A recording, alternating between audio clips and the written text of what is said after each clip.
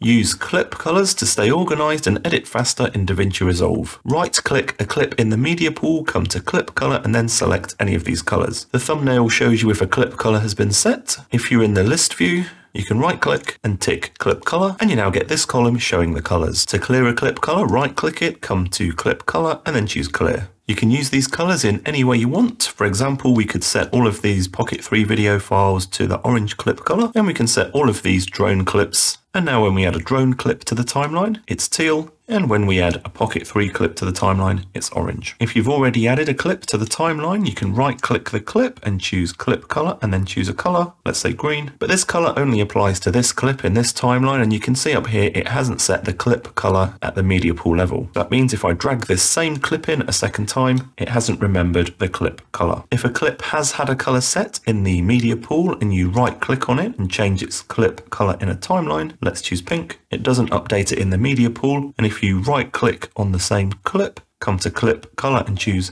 clear color, it will revert back to the clip color that was set at the media pool level, or if no clip color was set, it will revert back to this default color. If you've got clips in a timeline and you change the clip color at the media pool level, it will update in the timeline. Let's change this teal to lime and watch what happens down here. This clip gets updated to lime. Let's change that back to teal. If you've set a track level color by right-clicking on the track header and choosing change track color, let's choose yellow, and then you add a clip in that has a clip color set, it will remember the clip color from the media pool. But if you add in a clip that doesn't have a clip color set, it will use the track's color that's been set. So if I change this to pink, it updates the track color. You can also search by clip color in the media pool. All we need to do is open the search bar here, type in a color, let's say orange. Notice we don't get any clips found. That's because we have to change the filter by here. Scroll down and choose clip color. You can also do this from the root level. We don't get those orange clips showing up. That's because you have to come up to the search bar here and choose all bins to perform the search in all bins. Here's our orange clips and here's the teal clips. You can also filter by clip color when you're color grading. Click this button to turn on the clips and then click the drop down and choose a clip color to filter by. If we just wanted all of the drone shots that had the teal clip color set, we can set teal, and now we can go and color grade just the drone shots. To show everything, click the drop down and choose all clips. Changing your playback speed while editing is another great way to edit faster in Resolve. Check out this video next to learn how to do it, and I'll see you in the next one.